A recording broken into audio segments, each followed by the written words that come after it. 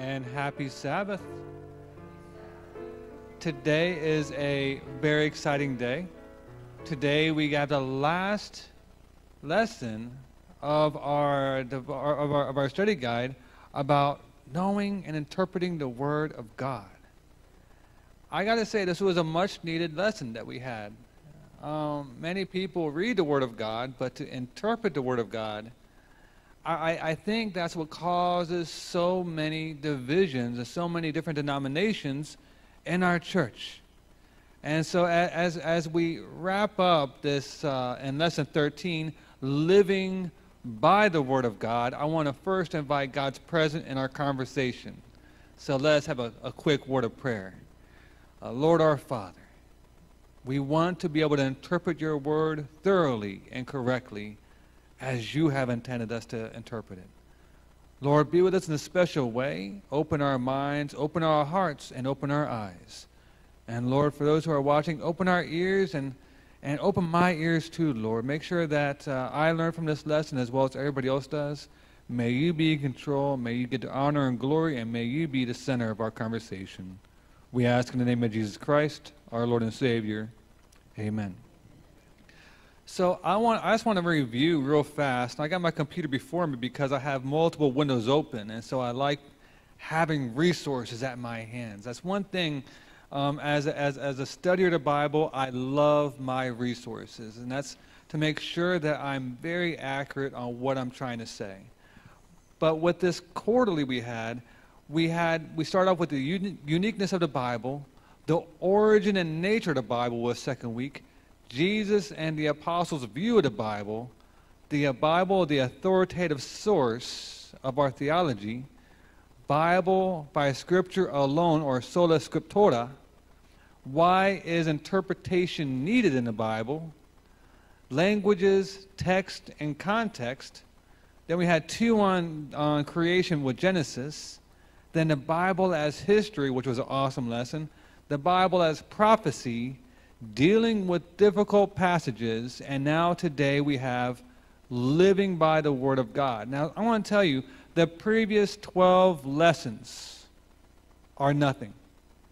It's absolutely nothing without this last lesson. We can know everything, but unless we attach it to an action in our life, and we're going to find out today not just any kind of action, but with an intentional action. If we don't do that, it's nothing. It's no good. This Bible and everything that's within it is useless to a person holding it unless the person holding it makes it a part of their life. And so today we're going to talk about living the Word of God. And so the memory text for today is from James chapter 1, verse 22. And the Word of God says, "But be doers of the Word, and not hearers only, deceiving yourself." I think that there's no truer statement. We need to have not only the ability to read, understand, and interpret, but also to follow. When Jesus came to the earth, he spent the first 30-some years with his mom being trained in Scripture. It's pretty evident. When he went to the temple, he was able to conversate with the temple leaders. And yes, we know he's the Son of God, but it also shows that his mother was bringing him up daily in Scripture, and he was not only reading it, but he was memorizing it and putting it within his heart. And he was able to use it and apply it to those teachers and ask detailed questions, which they were not used to hearing, and he had answers which they were not used to hearing as well. And so this is just an example for our youth, that it's not too young to live the Word of God. Whether you're young, middle-aged, or older, we are all responsible for not only reading, but to do. Amen? And then in Sabbath's lesson, it says, what is true for education is also, or what is true for education in general also is true for studying the Bible in particular. Now, my assistant today who will be doing the Bible study with me is Dr. Arthur Schwartz. He'll be here in a few moments. but I'm gonna pull his file while he's not here, because I can do that. If he was here to protect himself, that would be one thing, but he's not, so I'm going to use this as an opportunity. He was my biology teacher, and he teaches A&P and sciences over at Southwestern Adventist University. He's a great professor by all standards, but he's a difficult professor by many standards. And so when I was taking his class, to learn the material, there's many ways to learn material. We can read it and study in a book, and I'm pretty good at underlining and highlighting and taking notes out of a book, and that's the best way for me to learn. But some people are auto learners. They learn by audio, and they hear a lecture, and they receive majority of the information from the lecture, and they might learn a lot from that lecture. But I will tell you right now that everybody in that class was not doing good. In fact, everybody in that class was doing really, really bad. We were struggling. The first test was a rude awakening that many of us very well might not pass unless we got our act together. And so the classmates began weeping and gnashing their teeth. And so I made the idea, I will be a tutor for the class. Now, I was no smarter than nobody else, but I'm going to tell you a secret that I learned early on in high school and as a early college student, that if you teach something, you'll retain it so much more. And so next quarterly is called Making Friends for God. And so all these lessons that we're learning this time should be applied when we're making friends for God. Use the interpretation of the Bible, use your knowledge, use your active faith, and make friends and teach them what you know, because when you teach somebody what you know, it becomes ingrained in your mind and in your heart. You're able to memorize a lot better. You're able to retain the information a lot better. Because of me being a tutor and training, I got an A in this class, which is abnormal. But not just that, though. Many of the students became teachers, too. And many of them got really great grades as well. So the lesson for the story is that we should not only read the Word of God. We should not only try to memorize the Word of God, but we should also try to teach those close to us the Word of God, whether they're our children, our friends, our fathers and mothers. It doesn't matter. I have a Bible study going on right now with my papa. My dad and me are going through the amazing facts. And so that is an amazing thing. But guess what? I'm learning the Bible even more thoroughly by teaching my dad about the Bible. So I'm going to encourage each of you this week to go ahead and find somebody you can teach and start a Bible study with them. You'll be surprised how much more you retain. It continues on saying in Saturday's lesson, if we are not willing to abide by the Word of God and are not willing to practice what we have studied, we will not grow. And so I hear this, it comes to my office often, Pastor, my Christian walk is stagnant. I don't have that fire I once did. I'm not moving anywhere. And I say, okay, well, what's your devotion like? When you wake up in the morning, what's the first thing you do? And we're going to talk about that too. And they tell me, well, I start off reading Psalms and Proverbs. I'm like, oh, that's a great start. What's the next thing you do? I go to work. Okay. And then what? I come home, I cook food, and I go to bed. I'm like, where in this are you spending more time using what do you do at work to use the Word of God? What do you mean? How do I use the Word of God at work? And so we start explaining how to give testimony. We start explaining about how to just living through your life. Everything you do, what you eat, what you drink, what you say, and what you do with your hands, by the glory of God. And by doing that, everything becomes a testimony. Everything you do, your mind starts focusing on God, and your Christian life wakes up, and it becomes stronger and stronger, and then your life is back where you want to be. That fire first love is back in your heart. And so if your Christian walk is stagnant, if it's not as active as you once thought it was or could be, or where it should be, put God's Word into action in your everyday life. I want to go to Sunday's lesson real fast. It says, the living Word of God and the Holy Spirit. And this is most important because we can really be misguided unless we use the Holy Spirit to assist us in interpretation. There is nothing good in humanity. Nothing good. Only God working in us can we have good in us. If we try to work on our own, that's when we could bend the scriptures to appeal to our own needs. I'm going to jump ahead here a little bit, but we're going to come back to it. Jesus was in the wilderness, right? And in the wilderness, at the end of that fasting he did in the wilderness, the devil came and approached him. It's going to be found in Matthew, Luke 4:4, 4:8, and 4:10 through 12.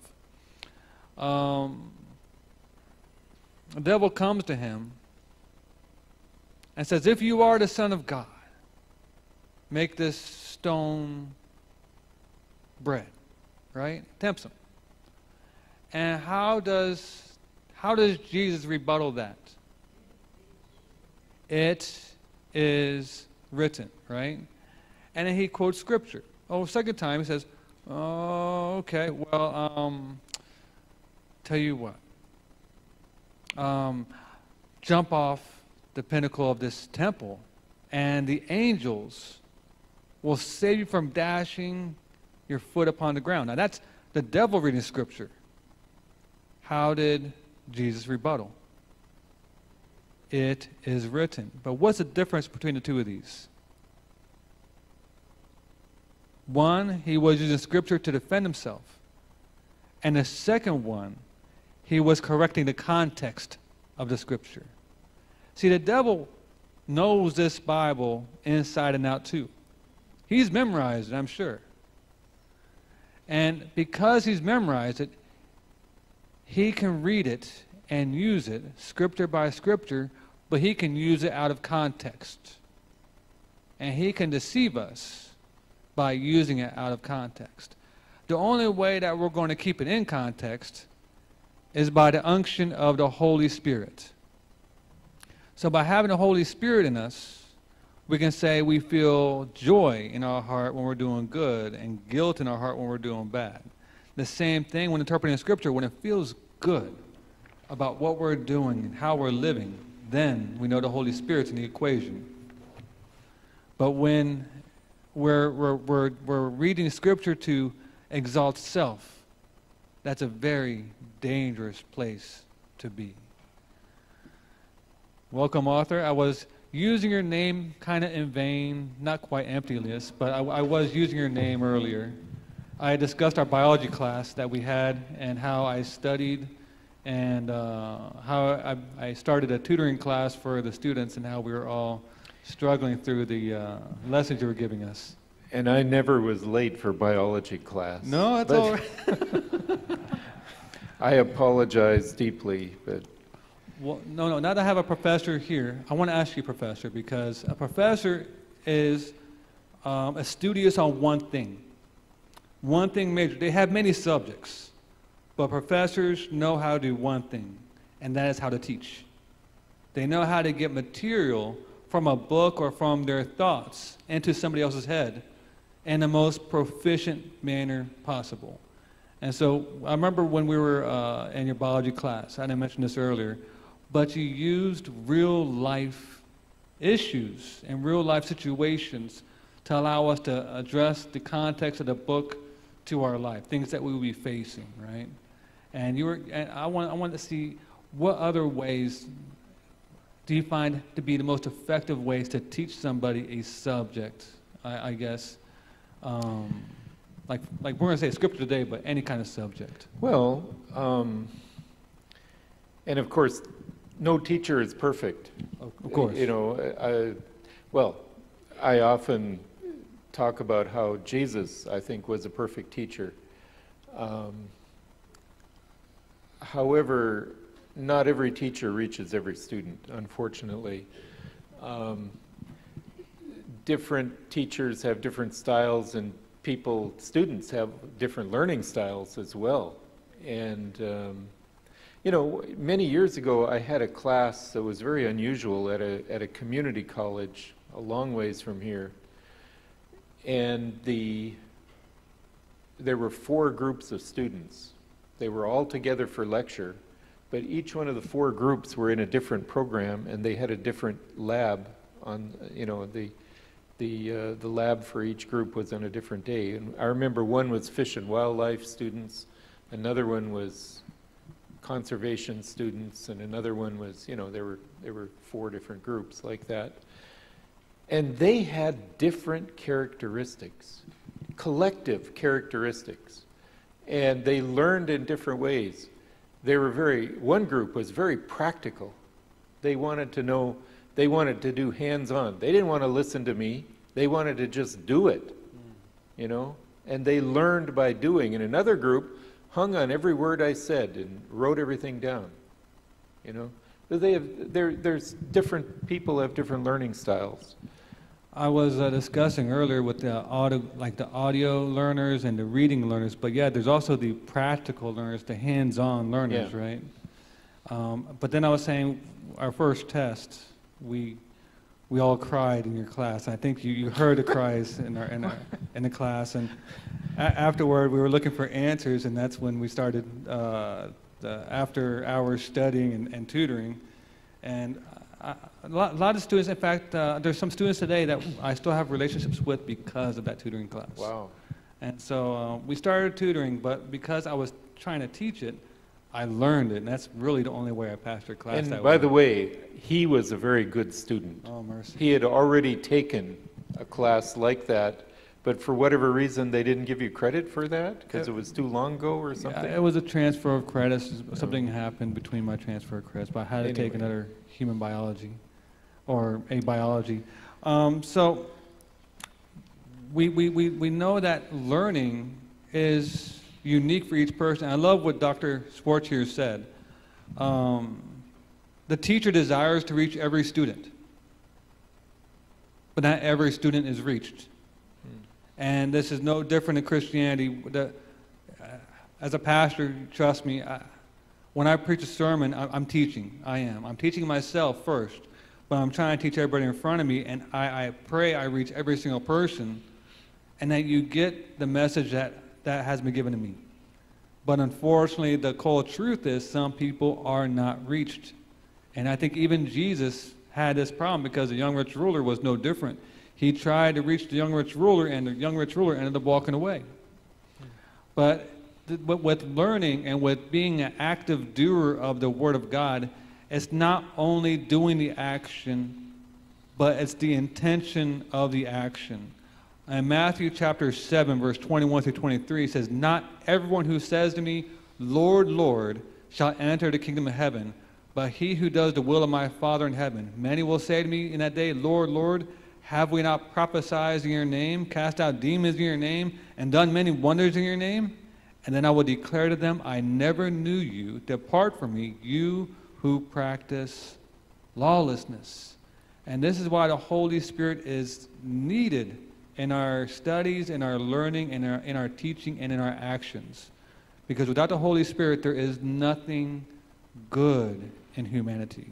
We had that removed a long time ago. Only the Holy Spirit that lives inside of us is good.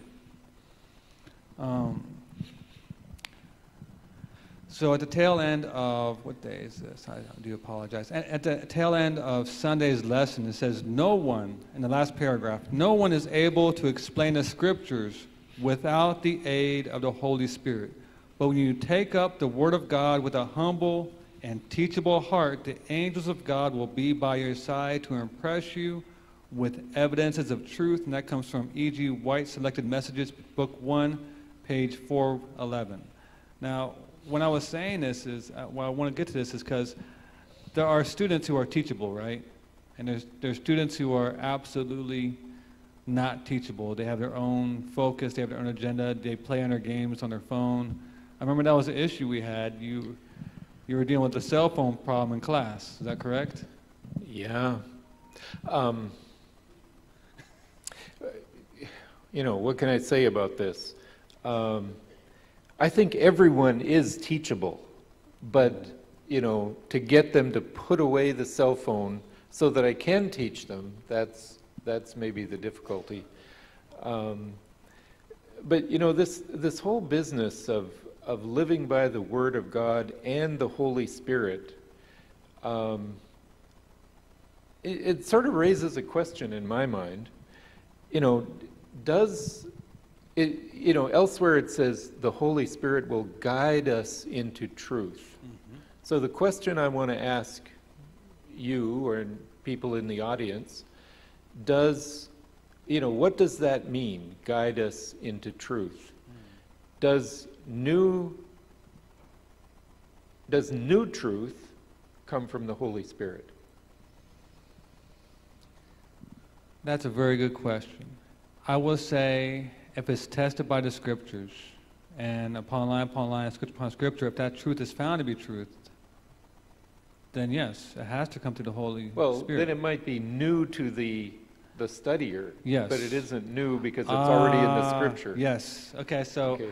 I want to perceive what you're saying, and he's absolutely right. There is no new Scripture, but like Daniel says, at the end there'll be, greater knowledge, and we'll understand right now. But right now, seal this book up, it says. But now that book is unsealed because our knowledge base has increased, and now those wars have passed, and those kingdoms have come to pass. Now prophecy is in a rearview mirror in that picture instead of going forward. And so now we have that knowledge. Now we say, Jesus said beforehand, and now it is. So we can say that the Holy Spirit helps us to illuminate. Illuminate's a good word. The what's already in Scripture, but it isn't. When Christ came, it seems to me that he illuminated.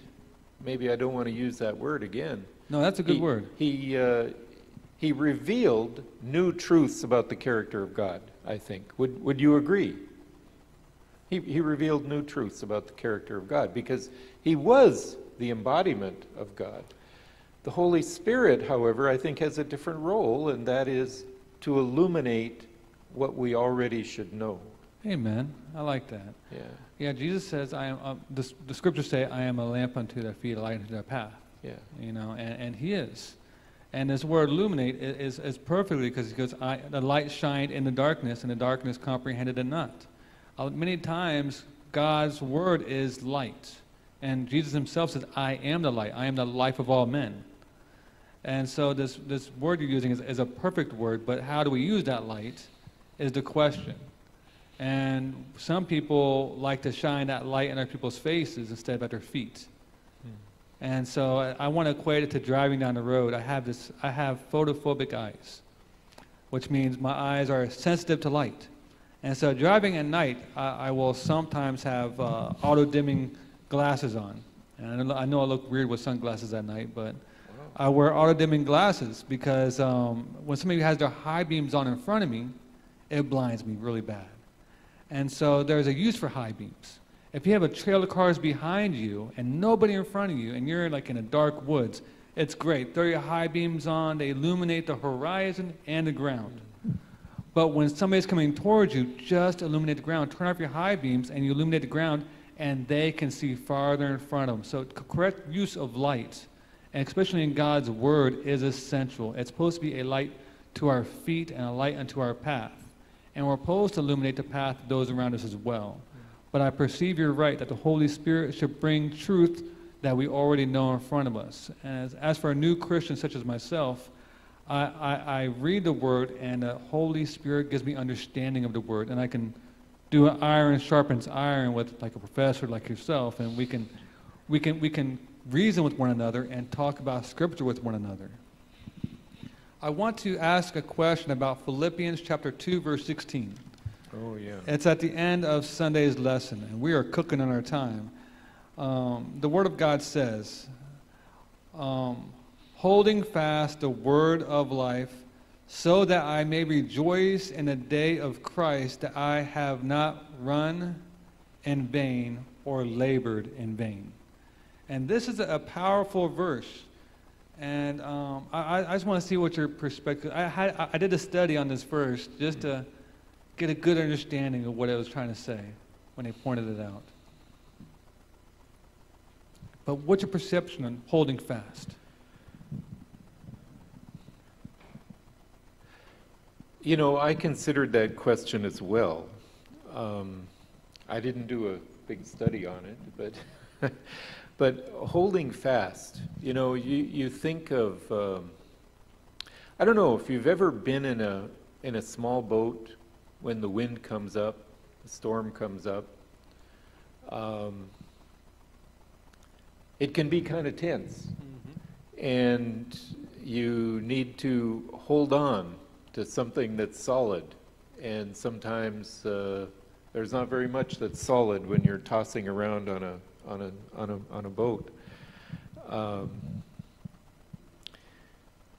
I think, you know, now our society seems to be entering kind of a stormy time. Yes. You know, politically, you look at what's going on. It seems kind of scary sometimes. It does. If you know, in the disease outbreak that we're dealing with also seems kind of troubling. You know, it's not going away, at least not in Texas. That's very troubling to me as a biologist because I have at least a rudimentary understanding of epidemiology, and the numbers aren't going down, folks. So that's troubling. What do we hold fast to? Well, what is there to hold fast to if it isn't our beliefs and our fundamental trust and faith in God? That's the only thing. You bring up an excellent point. I want to highlight your point. We have. I want to use a boat. Can I use a boat? When the disciples of Jesus were in the boat, and the wind stirred up. Now they're sailors, but at that point in time, they were outside of their spectrum of sailing, and they were looking for something to hold on to. And the first thing they did was they turned around and they saw Jesus sleeping in the back. Right. So there's a point where human possibility goes away. And right now in our world, in our civilization, it's looking kind of going towards that direction with the sicknesses that can't be controlled. This ain't the first one. We had HIV virus that really took us by storm in the 80s. They had no cure for that. It was killing a lot of people. And now we have a new kind of coronavirus that's also killing a lot of people, and it's very hard to contain. And there's these storms to the left, to the right. And so the word holding fast in Greek, I'm going to be very slow here, is apetros. And it means literally to hold in front of you. The reason why this is special is because the person who's saying it is not Greek. They're Hebrews, they're Jews. And so whenever you say in front of you, the Hebrews are they're very directional, nomadic race. And so when you're talking to somebody face to face, you have given them your full attention, and it's called pe a pe. And so holding this in front of you means this has your entire focus. Now the word holding fast in this context is a participle. I ain't gonna go too far into that. But it's active, it's a continual word. So he's saying continue holding the word of God directly in front of you, not worrying about what's to the left or what's to the right. If you do that, we can go to Deuteronomy chapter 4, verse 4, which is on the tail end of that pink. And it says, but you who held fast, same context, but you who held fast to the Lord your God are alive today, every one of you. And so I agree with you, Doctor, that with all these things going around us, on the sides of us, that it can be a very difficult time that we're having, but if we hold firm, if we keep the focus of God in front of us, Deuteronomy says that we will be alive today, every one of us. Not necessarily physically, but definitely spiritually. Amen? You got a scripture verse you're going to? I was just getting prepared with if the topic came up, but go on and maybe I'll jump in. Oh, okay. So, so with living an active life, living the Word of God with the Holy Spirit, it definitely means in all aspects of our life. It's easy to live life when things are easy with God. But when things get challenging, like jobs go away, finances get slim, it's a little more difficult sometimes. I tell people that's the moment that we should start praying more earnestly, making our devotions more applicable to our life. That's going to bring us to Monday's lesson, learning from Jesus. So we talked already a little bit about when Jesus was tempted by Satan, right, in the wilderness. And every single time he responded to the devil, it was, "It is written, it is written, it is written." Do you know why he kept referring to the Word of God? Well, he knew the Scriptures intimately. He did. And, we have an amazing facility when we open our Bible and we have everything divided up into chapter and verse. Nothing was like that in Jesus' day, except perhaps for Psalms. I think Psalms was divided up into chapters. But all of the chapters and verses came along later by later scholars. I don't remember the exact times, but the Bible was divided up into chapters centuries ago, but verses is fairly recent, within the last few hundred years. So Jesus, what strikes me is that Jesus really knew the Scriptures. He spent quality time in Scripture, right? And so he could find things. You remember the time when he was asked to read in his hometown in the Bible. He opened the scroll, he found the place fairly quickly, I imagine, it doesn't, and knew what he wanted to read and read it.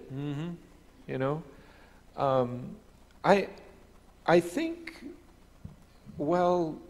having the Bible divided up into chapter and verse is an advantage for finding those places, and you can easily jot those scriptures down. That knowing the Bible so thoroughly is something that we're missing out on when we have when we depend on chapter and verse. Amen. And our Bible's in codex right now. Codex means it's bound by a binder and has pages. Yeah. But as Dr. Schwartz says, when they asked Jesus to read, he opened up the scroll and it opens up horizontally, and then each line is about that wide, the width of 2 fingers. And so you have many, many, many lines. And he was able to say, and he began reading the prophecy that was talking about himself, right?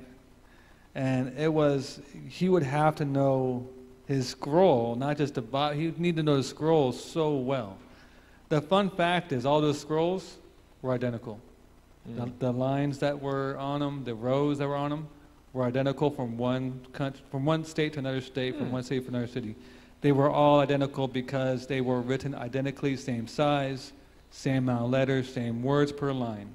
And so that was a fun fact. This leads me to talking about my favorite way of studying the Bible, actually, is not to move around and pick out chapter and verse that follow on a particular topic. There's lots of value in that, don't misunderstand me. But sitting down and choosing a book of the Bible and just reading it from beginning to end. Like, you don't stop. The first time I did this was I sat down on a Sabbath afternoon after a light lunch. You can't do it with a full stomach. No. But that leads to late activities. The pastor said, we're going to have a Revelation seminar. And he says, I want the young people. Back in those days, believe it or not, I was young. And he says, I want the young people to lead out. Revelation seminar. So I didn't know what a Revelation seminar is, but let me read the book of Revelation. I sat down after a light lunch, and before sundown, and it was winter, so it wasn't that long. It took me about 3 hours, and I read the book of Revelation from beginning to end. Wow. You know, you don't stop to think, now who's the king of the north again, and go and look that up. No, you just keep reading. Okay? And folks, let me tell you, I got a completely different idea of what the Bible, and especially the book of Revelation, was all about. Amen. You know, I didn't know all the answers about there's so many things going on in Revelation. I didn't know all the answers. Mm-hmm. But I did know one thing, that God was in control. And that's the message behind the book of Revelation. God is in control. We might not know everything that's going on, everything that's being depicted. Certainly I didn't when I read it, but I just keep reading. And approaching every book of the Bible like that leads to new insights.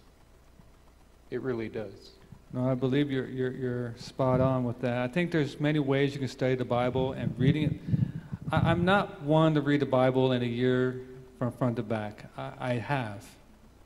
But I do read from chapter to chapter. I go slow sometimes, fast other times.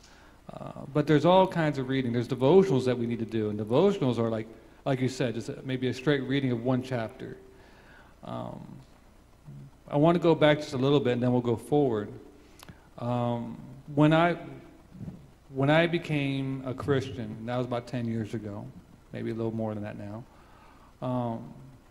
My moral compass was really whack. There was no moral compass I had. What was a less penalizing thing, what would cause the least amount of damage, I would do. Sometimes doing the right thing hurts people, though. Sometimes doing what's righteous is not always most comfortable for self. But I had to overcome many of my earthly temptations. Actually, I had to overcome all my earthly temptations by using Scripture. There was no, I mean, prayer was definitely part of it, but God will give you Scripture to go along with your prayer. When you pray to God saying, Lord, oh, please take away my smoking habit. Lord, please get this cigarette out of my hand because I know it's killing me. And then you start reading the Scriptures. Amazingly enough, I'm going to tell you right now, amazingly enough, you're going to read something that is in context with your addiction or with your problem that is going to help you address it, that helps you overcome it. And so one of the greatest things I want to say that our Bible does for us, actively speaking, because we're talking about living the Word of God, is giving your addictions, your temptations, your worst situations, and allowing Scripture to talk to those problems. Now, I'm not saying this is the answer all, but it is very close. If you have the Holy Spirit with you, with prayer, supplication, and reading Scripture, there's a lot you can overcome. I can attest to that. And so when I read, sometimes I read straight through like you do, looking for some guidance. And when I hit it, I stop. And I like a brick wall, and I read past it, and I go through it again, just make sure I read it right. I'm like, yes, that's for me. That's for me today. That Scripture was meant for me right now. And so we all have aha moments different ways. But that's one of the bigger things, that we got to put our bad situations along with our good situations into Scripture. We kind of covered Tuesday's lesson. I want to go to Wednesday's lesson real fast. And this is important for me because I want to cover this before we stop speaking today. Devotion time. Quiet time with Jesus, with God. What does that look like for each one of us? And it's going to be different. Some people have a closet they retreat to pray. Some people set aside a few minutes in the day to pray. Professor here was just saying he went home, light lunch, and he dug into the Word of God, right? But a devotion, what would you classify as a devotion, Doctor? What would I classify as a devotion? Well, I think reading a few chapters of Scripture would be a devotion. That's definitely a devotion. You know, we have these little devotion books that take anywhere from 3 minutes to 5 minutes, I suppose, to read a page. You know, and I think they can be valuable. I've gotten some insights out of that from time to time. But you know, I think just taking some quiet time with prayer and asking God to lead you throughout the day, I think that can serve as a devotion too. I agree. It's time that you're going to spend. I'm going to say without distraction. I'm going to put that in there because distraction is the destruction of creativity. But distraction is also the destruction of spirituality. So, like we were saying earlier, like the kids having cell phones in their hands, if while we're talking and all of a sudden you see me pull out my cell phone while doing Sabbath school and just start giggling away, how would you feel, Doctor? Well, yeah, good question. How would I feel? I'd feel like you aren't very switched on. You're not. It isn't very important to you. And you know, I always try to leave my cell phone at home. Now I left in a rush today, and it's in my pocket, and I hope it doesn't ring while I'm up here. But no, don't worry, I won't answer it. Well, but it's near you're God, and I'm the person who has a devotional. You're there waiting for me to teach me or to be with me, and if I'm just pull my cell phone out halfway through and start going through my text or Facebook, it's not. Yeah, it doesn't work. Doesn't work. No. And so we need to put our technology aside. We need to find a quiet place. I like devotionals like he was speaking about, the book of devotionals. They are really inspiring. People have spent hours making those. I like reading out of the scripture themselves. But there's also a devotional in creationism. And I want to highlight that one because I use that one quite often. I have a garden in my backyard, a raised bed garden I built last year. And I tend my garden, and as I'm pulling weeds or as I'm aerating the soil or as I'm watering the plants, I'm dwelling upon the Word of God in my head and how He provides life for each one of us. It's like when I'm dealing with weeds that just I can't get out, I pour water on that area, and then the roots, they loosen. And I'm able to pull the weed up not only by this little top that will regrow, but by the whole root. And so that weed will not come back. And I measure that to the Holy Spirit and sin and pulling the root of sin out of the soil of my heart. And so I kind of try to wrap the scriptures around my daily activities. Right now I'm trying to rebuild a piano. And I'm looking at this whenever I'm working on a piano, I'm imagining God working on each one of us as He sands down the decayed wood or as He shines the wire that has been rusted over by age, and how He desires to renew us, that when we play or when we sing, that we are going to glorify His name, the one who not only created us, but who's trying to restore us. And so that's my devotion is very... what's the word you used earlier for people who are very hands-on? I don't know that I used the word, but there is a word for it. There's people that listen and learn. Auditory and written. And practical. Practical. Okay.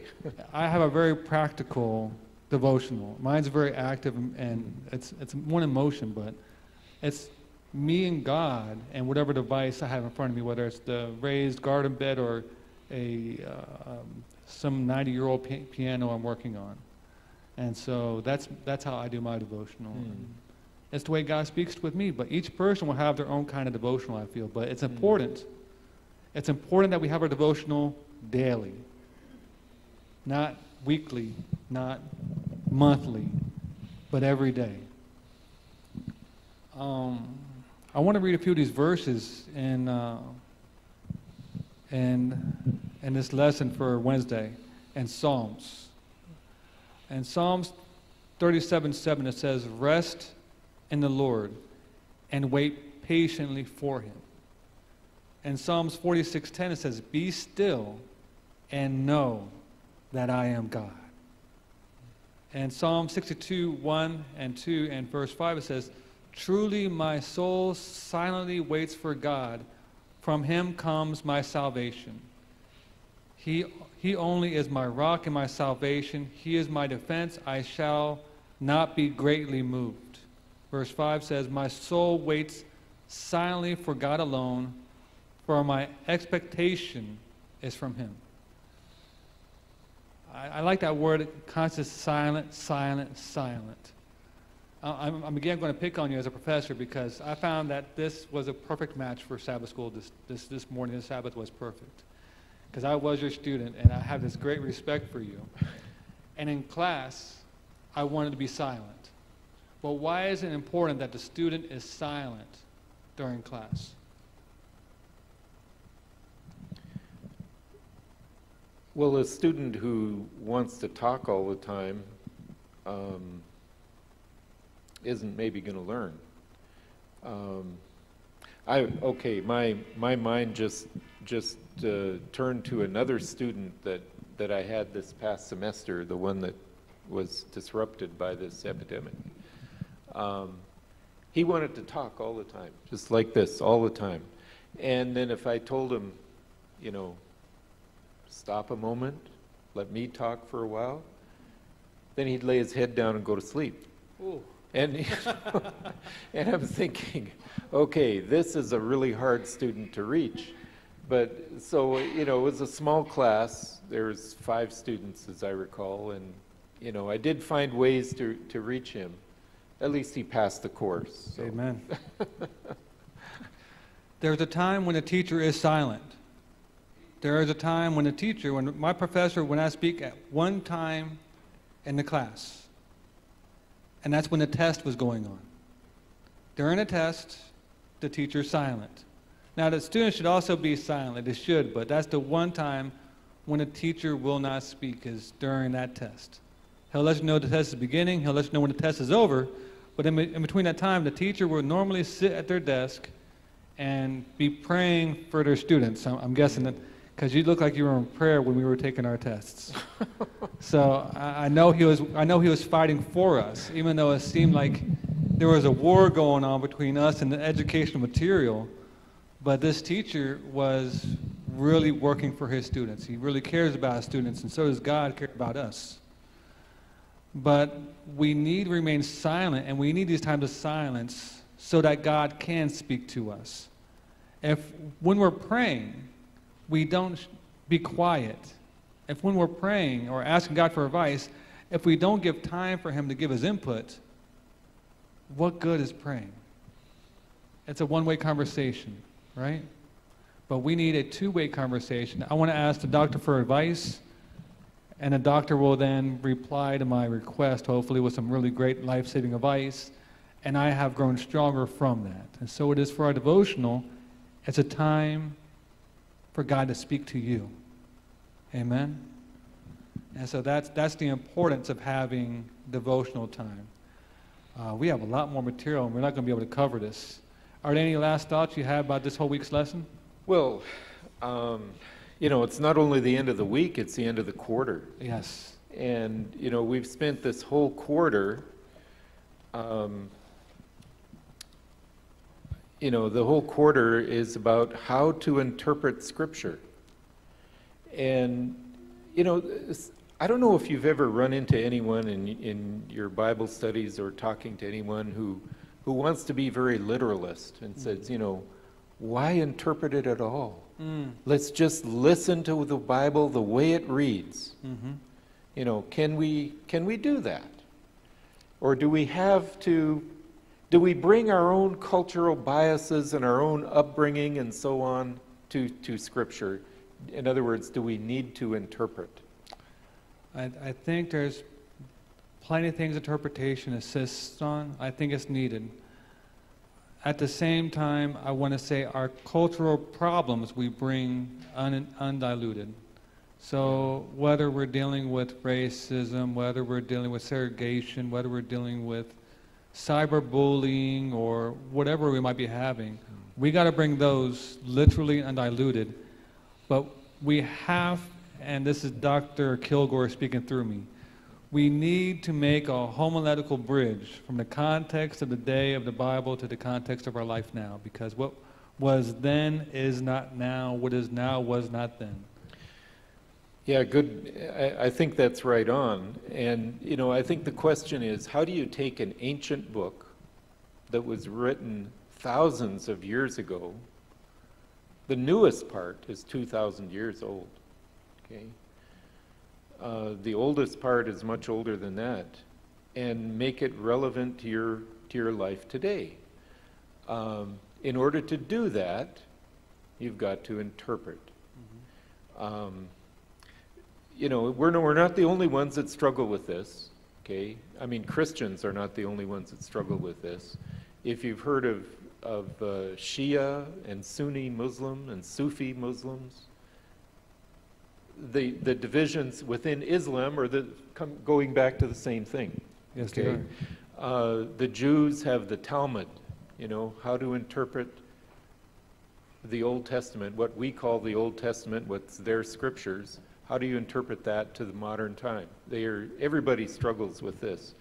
And I think interpretation of Scripture is the reason why we have so many different denominations as well. Absolutely. And why there's different understandings within the Adventist Church. So, you know, in my study this week, I looked into this a little bit. You know, how do you discover the meaning of an ancient text? And somebody came up with 4 steps, and you mentioned some of them actually. You have to understand the text in its original context and meaning, okay? There's lots of things in Scripture that don't seem to make much sense, you know, but when you understand, oh, that's how they did it, you know, just thinking, we're going to celebrate the Lord's Supper. At the Lord's Supper, there's this unusual, especially in the King James, this unusual phrase that John had his head in the bosom of Christ. What does that mean? What is he something, he's a little bit strange? No, it isn't about that. It says they sat on a low table, reclined around a low table, Yep. with their head and arms near the table, and it just means that he was beside Christ, and his head was sort of, Jesus was reclining one side and he was reclining the other, so his head was right here, you know. He wasn't laying down on Christ's lap, okay? No. So, but you know, there's things like that that need to be understood. So the first thing is then, you understand the text in its original meaning and context. You got to know a lot of history and archaeology to be able to do that. The second step is you understand the gap between the ancient situation and our situation now. And when you understand the gap, then you can think about, this is the third step, then you can think about how to bridge the gap. How to bridge the gap. The fourth one is the one that we talk about the least, I think, and that's applying the theological principle to our daily lives. Amen. You know, this week's lesson is living by the Word of God. How do we make it relevant to our life today? What does it actually mean to live by the Word of God? I want to use one word because I had that same question in my head. Okay. No, just one word: surrender. That's the word I had. When I asked myself that same question, even this morning, I'm like, what does it mean to live the Word of God? Yeah. And I have to surrender everything, right?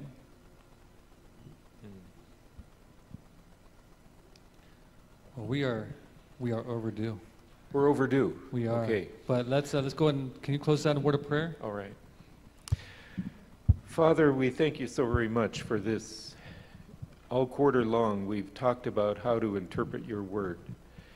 The ancient texts are the way that you reached people so long ago, and we need to work a little bit to apply them to our lives today. We thank you for this opportunity to do that, to struggle with that, to encourage each other with that, to supply our own experiences, to share our own experiences with others so that others may be able to do that as well. We ask for your presence here as we continue our worship of you. In your name, amen. Amen. Please stay tuned. And if you need a copy of next week's quarterly, please just contact the church and we'll bring it out to you, or you can come by and get one from our office. God bless each one of you. See you in a few moments.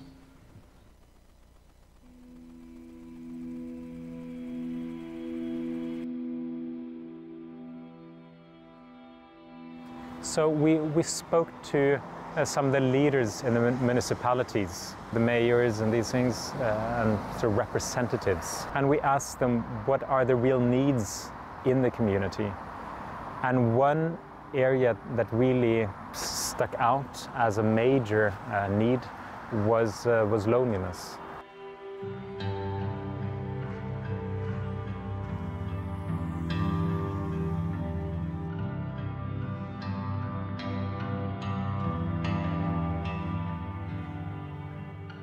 In Sortland, Norway, loneliness is a key challenge among both the elderly and the young. About 1/3 of the teenagers here say they feel lonely. So this is why we started thinking, well, what can we as a church do to contribute and meet that need?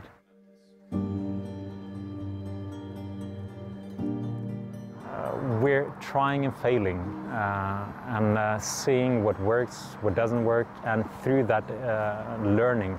They don't necessarily know the name of God and who He is, but a lot of people do believe there is a God.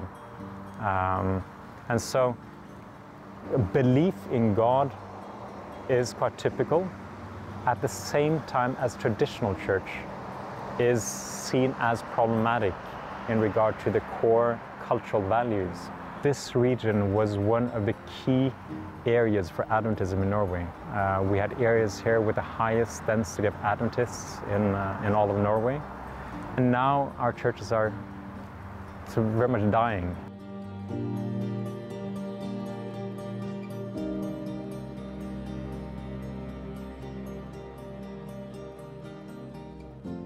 Similar to many places around the world, the church has lost its foothold, struggling to be known as an integral part of the community. Can the church still be relevant here in Sortland? Pastor Kenneth believes so. The key is forming connections where people are and meeting their most painful needs. The family structures is sort of something also that's under attack in this region.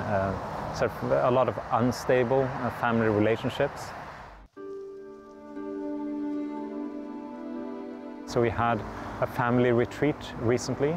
We wanted to place a focus upon families spending time together. So that was the overall goal, strengthening family bonds. Over the 6 days of the retreat, the 8 families focused on spending wholesome time together. Organized activities like crafts and games provided opportunities for bonding and a lot of laughter and smiles. It was very positive. It was very encouraging. They were so grateful because these families were also families that couldn't afford vacation themselves. So this was part of it. Also, we were offering them a vacation experience, and they were just so grateful for that experience. And friendships building over that week we spent together was, so it was a very encouraging time. It has been sort of quite touching also seeing how God has been opening doors that we did not expect. When they see we as a church really wanting the best for the community, so they've given access where we can sort of be quite bold and open about faith, and it's received quite well as well. So I think this is not something we've been doing, but it's seeing how God is working on the lives of people and the hearts of people and opening doors that seemed very closed. Please pray for church members in Sortland, Norway. Pray that God uses them to overcome the challenges of loneliness, broken families, and skepticism in the community, and that through this, people can come to know Jesus personally. This quarter, a portion of your 13th Sabbath offering will help build a center of influence for Pastor Kenneth and the church members to host programs and events geared toward the community. The offering will also help construct an urban center of influence in Cyprus and establish a church in Serbia.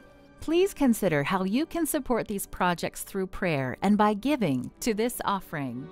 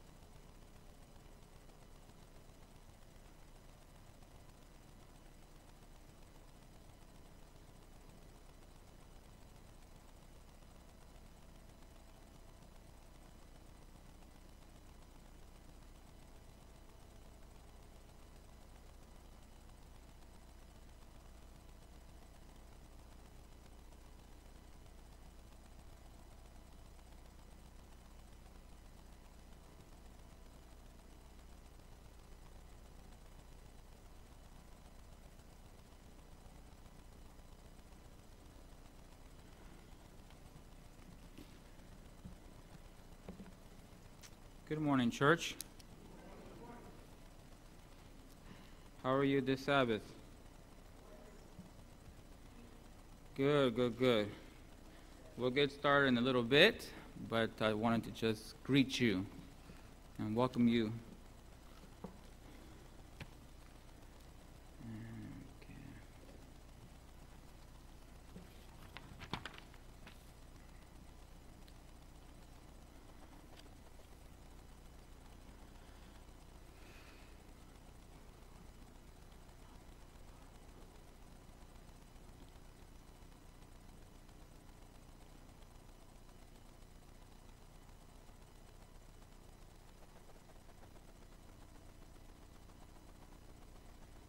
All right.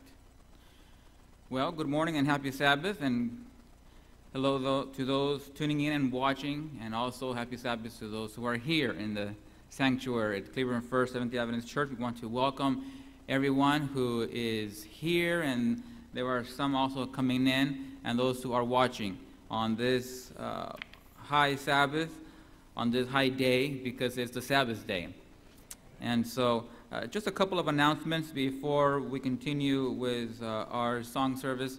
I just wanted to ask you to keep in our prayers, if you have a bulletin or if you saw the announcements also in your emails, to keep the Battles family in your prayers. Bob Battles passed away this week, and they are having a private service.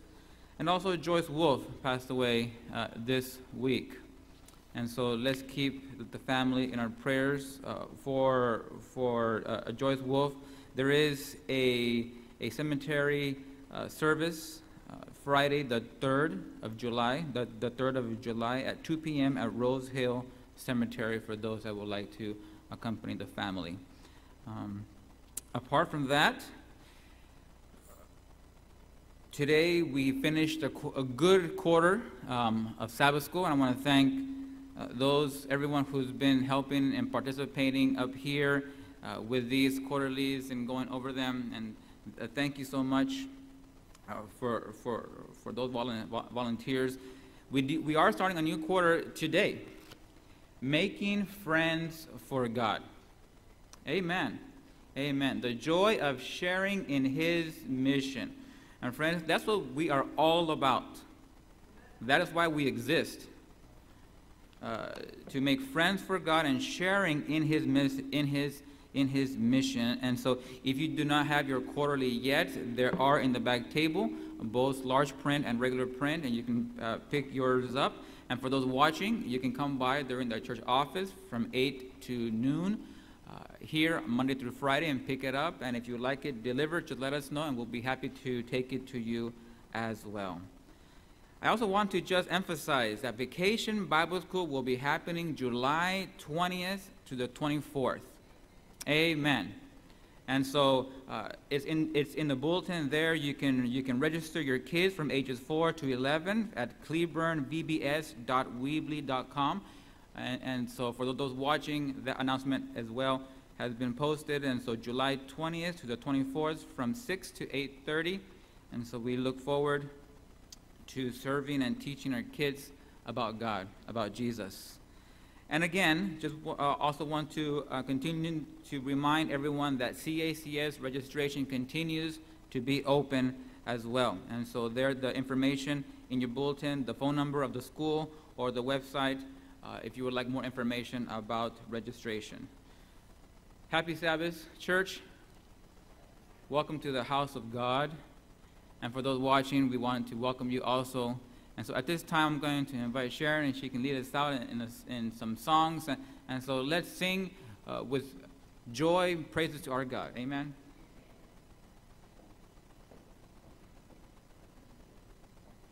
Happy Sabbath. Let's turn in our hymnals to hymn number 341. 341. If you're worshiping from your home, then it's called To God Be the Glory, and please sing along with us.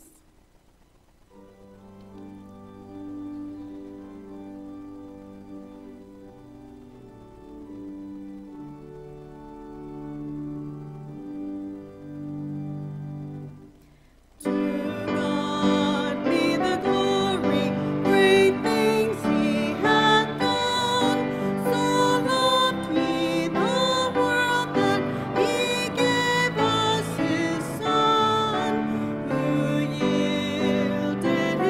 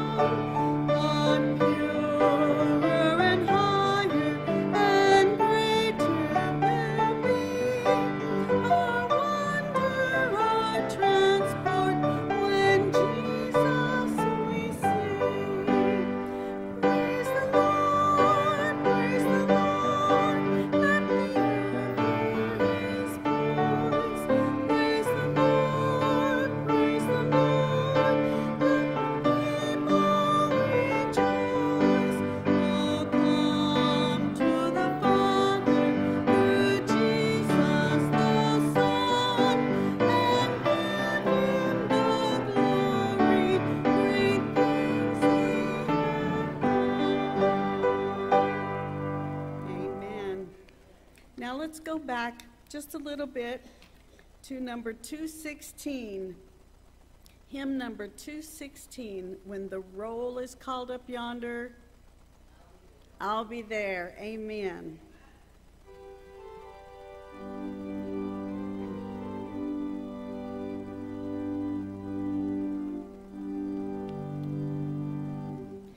When the trumpet of the Lord shall sound, and time shall be no more, and the morning breaks eternal, bright and fair. When the Savior of earth shall gather over on the other shore, and the roll is called up yonder, I'll be there. When the roll is called up yonder, when the roll is called up yonder,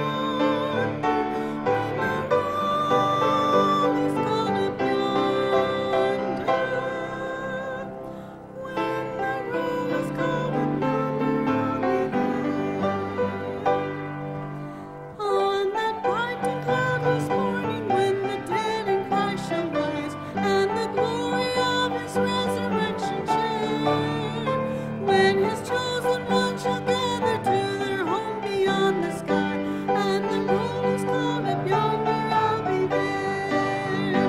When the roll is called up yonder, when the roll is called up yonder, when the roll is called up yonder, when the roll is called up yonder, I'll be there. Let us labor for the Master from the dawn to setting sun. Let us talk of all his wondrous loving care. All the life is over and the work beneath is done, and the roll is called up yonder, I'll be there. When the roll is called up yonder, when the roll is called up yonder, when the roll is called up yonder, when the roll is called up yonder, I'll be there. Amen.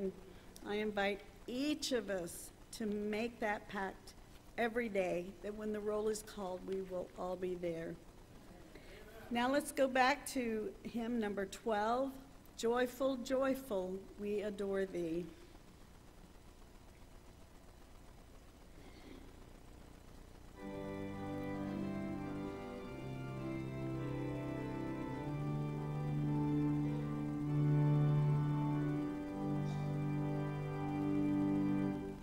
Joyful, joyful, we adore thee, God of glory, Lord of love. Hearts unfold like flowers before thee, hail thee as the sun above. Melt the clouds of sin and sadness, drive the dark of doubt away.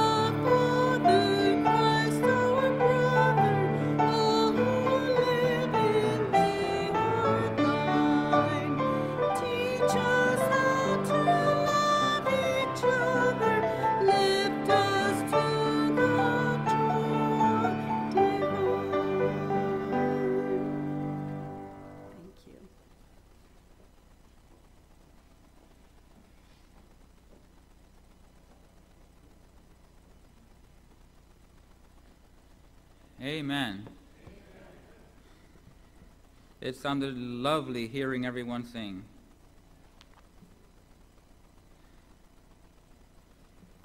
So let's keep singing nice and loud to make jealous those who are watching. No. But praise the Lord. Hope you were singing at home too, with us. Now I want to focus our attention to the garden of prayer, the time where we spend time in prayer, where we thank God for our many blessings, where we also ask Him for any petitions, requests that we may have. I want to just share with you or read a very familiar hymn that you are familiar with, hymn 287. We sang it last night as we were receiving the Sabbath. Softly and tenderly, Jesus is calling. And every time Jesus calls, it is softly and tenderly. Now sometimes He shakes us or breaks us, but He is still calling softly and tenderly.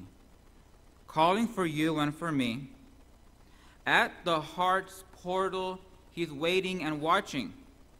Watching for you and for me. You see, God is always going to be inviting us. Always. Always. He never comes or goes where He is not invited. And so He's calling, He's watching, waiting for our response. And what is appeal? Come home. Come home. You who are weary, come home. Earnestly, tenderly, Jesus is calling. And then it says, calling all what? You see, Jesus doesn't cover up what we are. He doesn't say, come after you fix yourself, then come home. Come home. You sinners, come home. Come home. And that is what the church should also be. If there is anything that I am thankful for, I'm thankful for many things. One of those things is for the mother that God lent me, that God gave to me, to my sister and I. And I know that I'm not the only one. But I know my sister and I know that no matter what we did, no matter how bad maybe we were, or what thing we messed up, or maybe how we might have embarrassed her, we always have a place in her home. She will always say, come home. Come home, no matter what. No matter what people may say about you, no matter what you've done. And if that's how we do as parents, imagine God, our Father, who loves us much more than we love our own children. So I just want to invite you this morning as we come to the garden of prayer, as we kneel to the garden of prayer. We're not going to come to the front. We're just kneel, if you're able to kneel where you are. And we are going to come home to God, for He wants to hear from us. He is happy to hear from us, and just happy to know that we come home to Him. So let's, if you're able to kneel, let's kneel, or bow your heads as we come to the garden of prayer.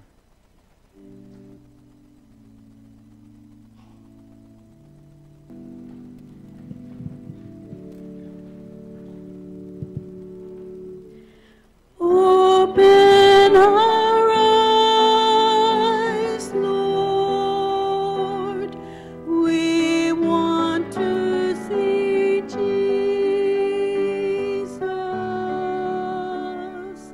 to reach out and touch Him and say that we love Him.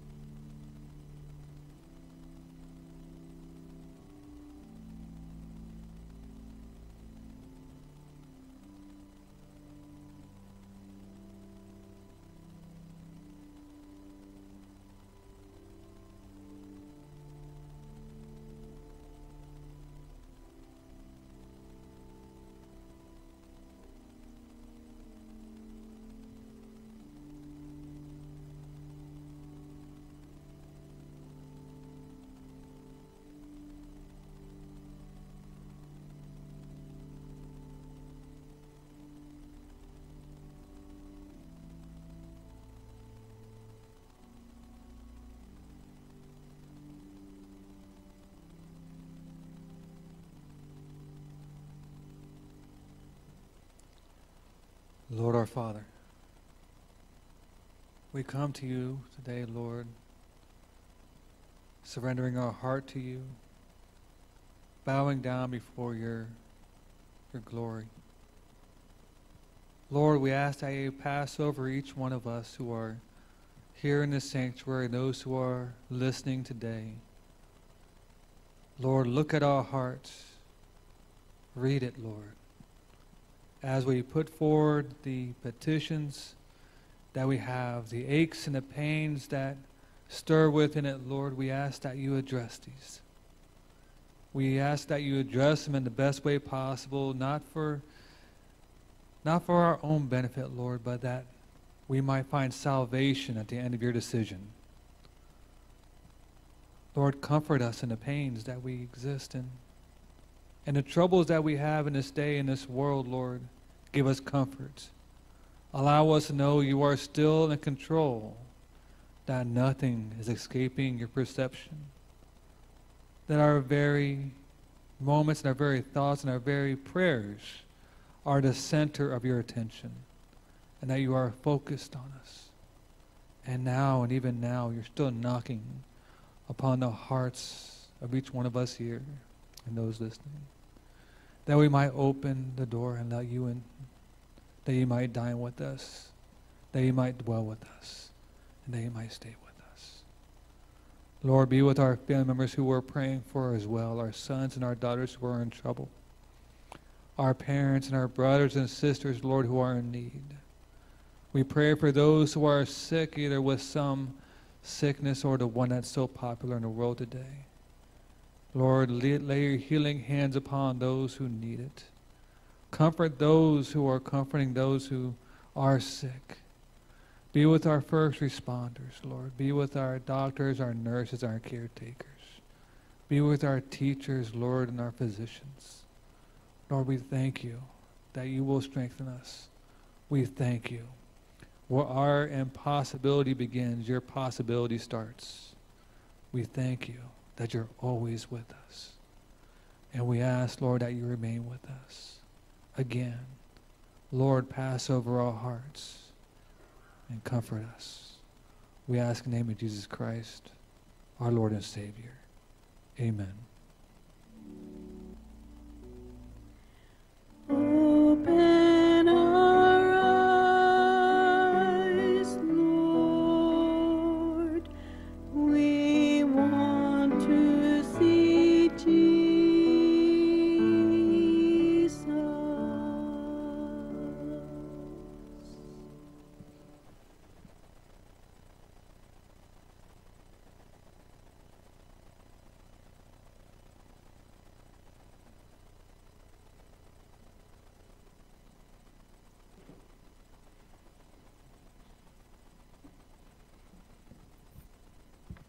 Good morning, church, and happy Sabbath.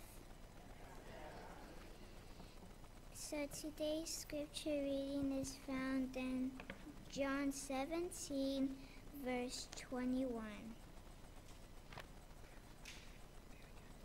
John 17, verse 21. Clarissa will be reading from the International Children's Bible.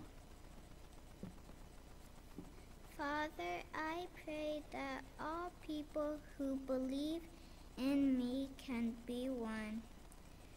You are in me and I am in you.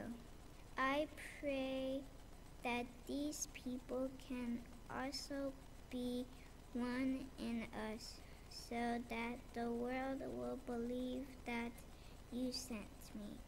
Amen. Amen.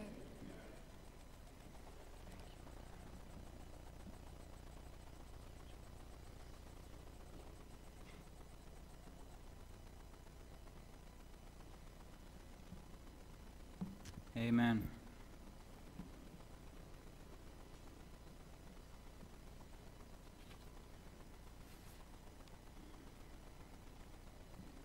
If you keep your fingers there in John 17.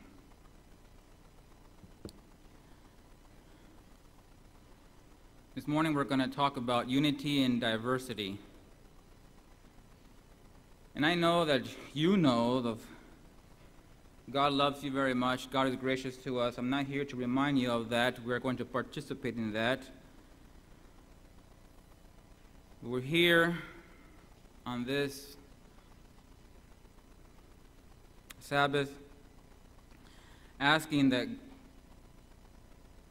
God really touch our hearts, but more than touch our hearts, He breaks our hearts. He breaks us.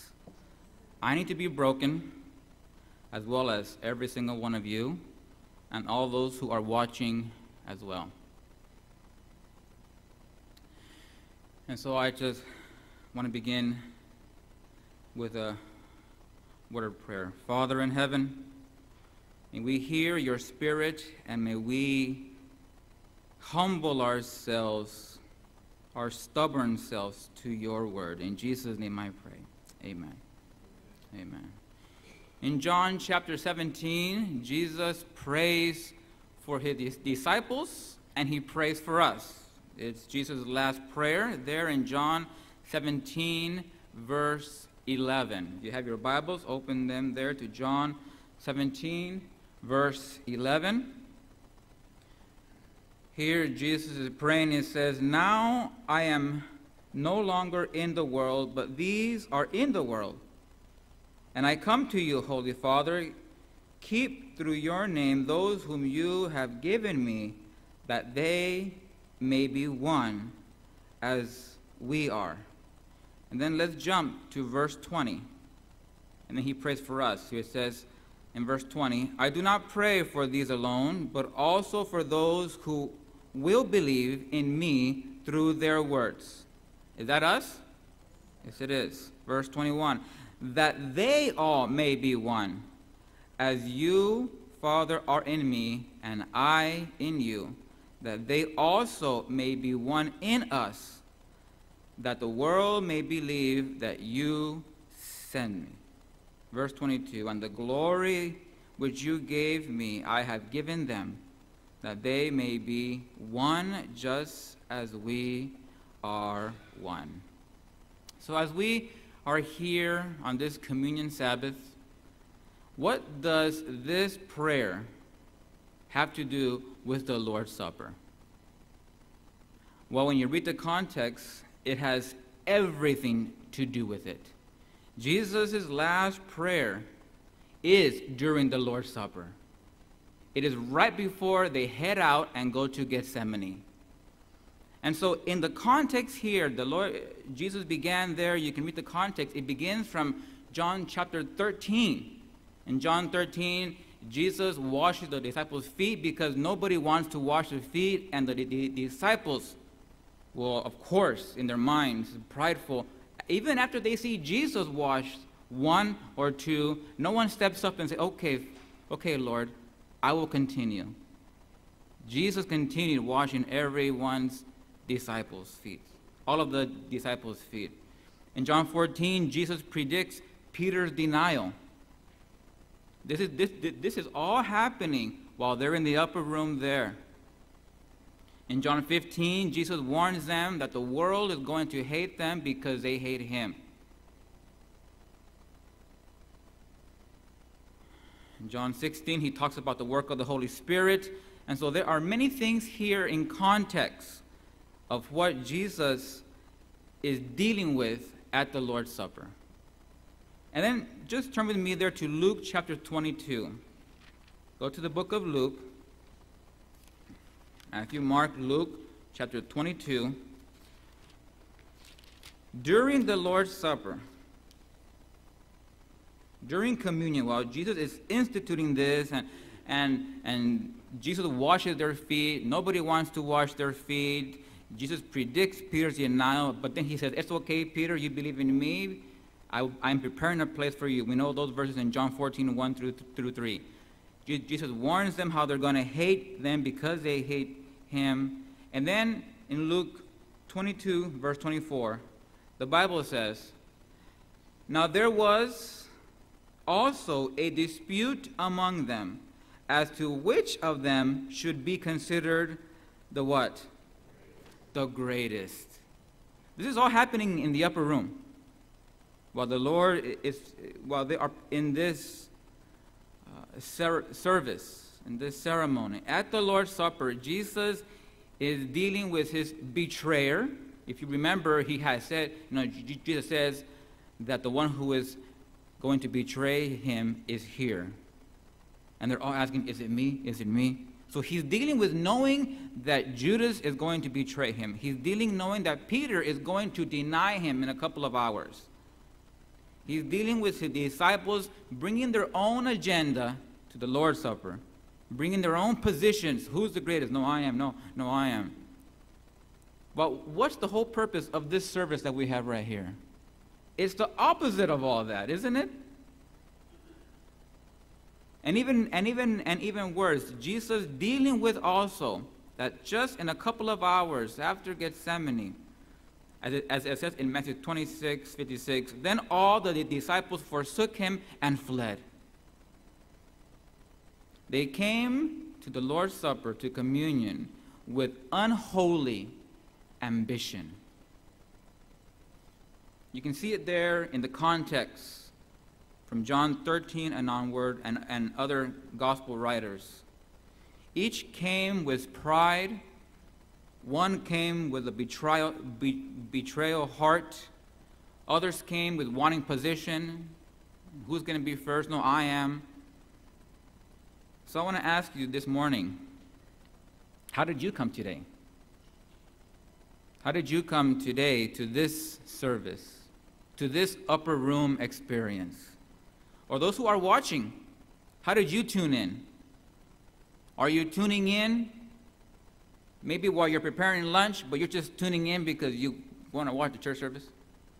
Are you tuning in maybe while you're seeing the latest news and see how many more restrictions are going to be put? Are you tuned in 100% to what this represents? I want you to ask yourselves, how did you come to this service? Do you understand maybe a little bit? Can we understand why Jesus' last prayer request was what? That his disciples just get along and be one. And not just his disciples, even looking into the future in us today, that his church also may be one. He knew that they all that they were all prideful.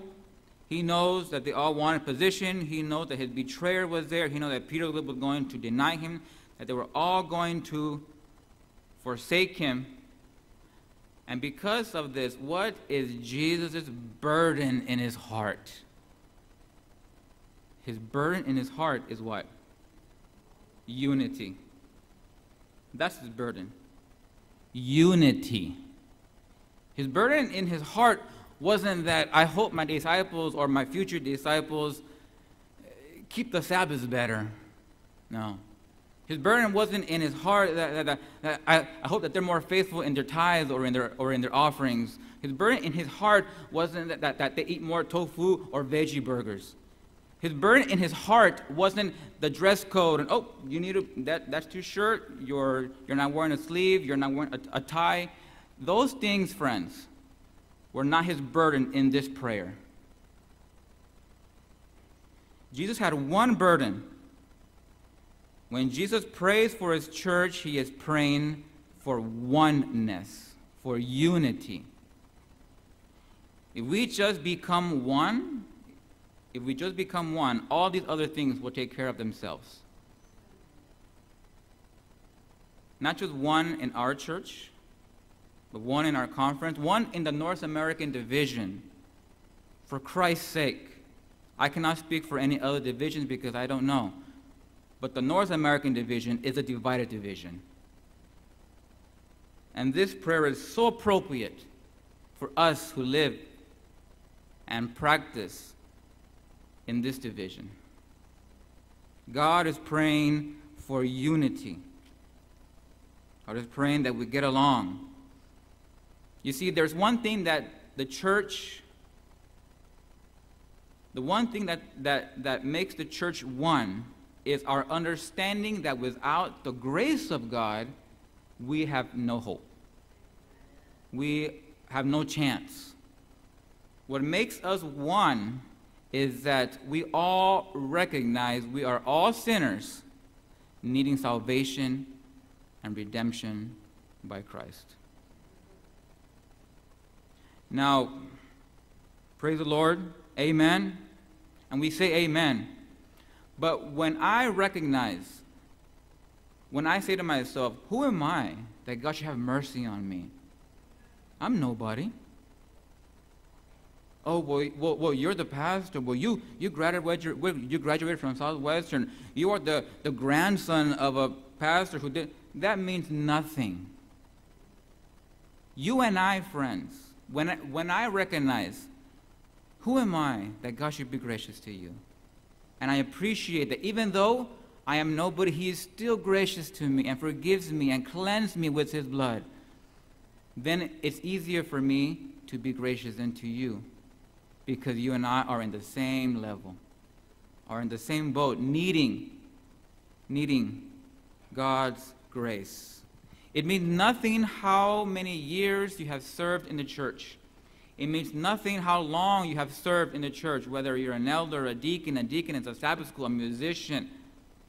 It means nothing how many degrees we may have. It means nothing if I volunteer all my hours in the Hope Clinic or in the school. All of these things mean nothing, listen to me carefully, if I am not talking to one of my fellow church members. Amen. All these things, all these good things that I do mean nothing if I am not speaking to somebody else at church. It means nothing if I am prejudiced or racist toward anyone. God wants us to be one.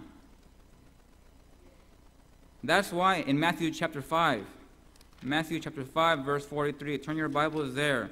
Matthew chapter 5, verse 23. All of these works are good works, friends, but let's not pretend that that's enough and that we have it made because we do good deeds to the community or to our school or to the ministries.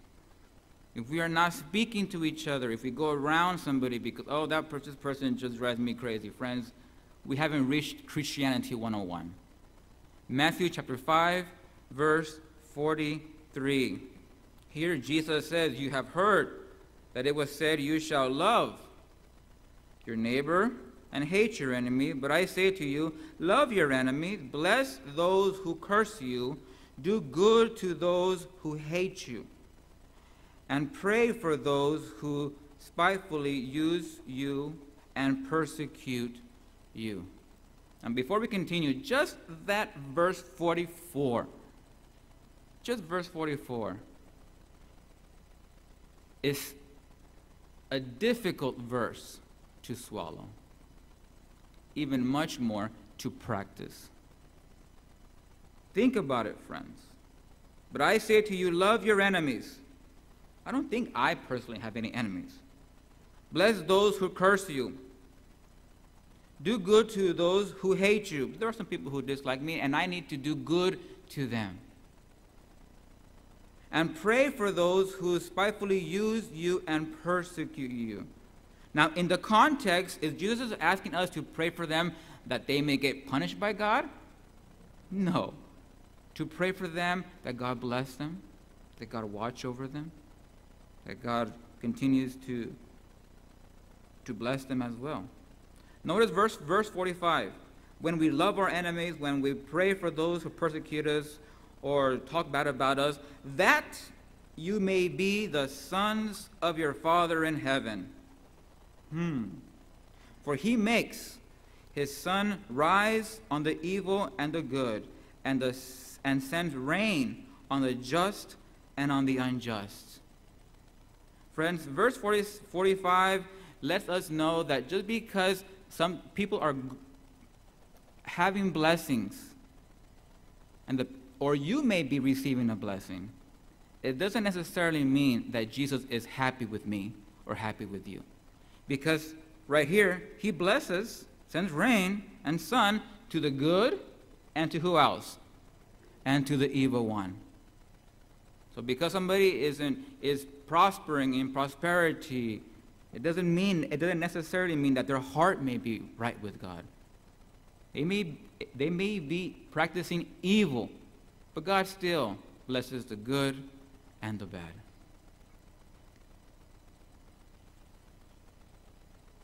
Verse 46.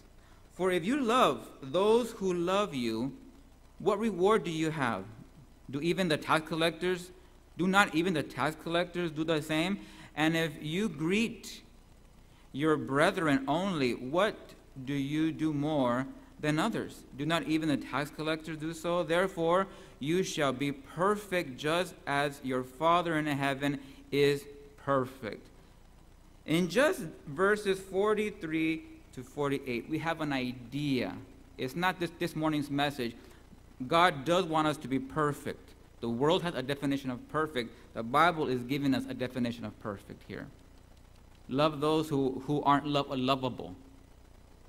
And I want to read it, and this is not going to be on the screen. I just decided to, at the last minute, to read it from the Good News Bible, just plain, easy English, these same verses, so just bear with me here. From Matthew 5:43 through 48, from the Good News Bible, you have heard that it was said, love your friends, hate your enemies. But now I tell you, love your enemies and pray for those who persecute you, so that you may become the children of your Father in heaven. That he makes his sun to shine on bad and good people alike, and gives rain to those who do good and to those who do evil.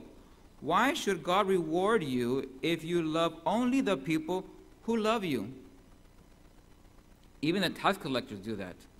And if you speak only to your friends, have you done anything out of the ordinary? Even the pagans do that. You must be perfect just as your Father in heaven is perfect. You see, friends, we may do a lot of good deeds, but if there is somebody we dislike, or somebody we despise, or maybe not even a person, it can be a race or a culture, and you refuse, and we refuse to let God change that in us. We refuse and want to stay despising people or particular person.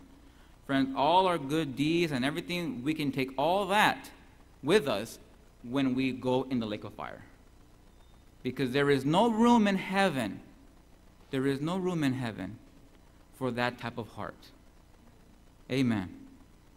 If you only care about those, as it says here, if we only care about those who are nice to us, Jesus is saying, even the bad people do that. What's so special about you?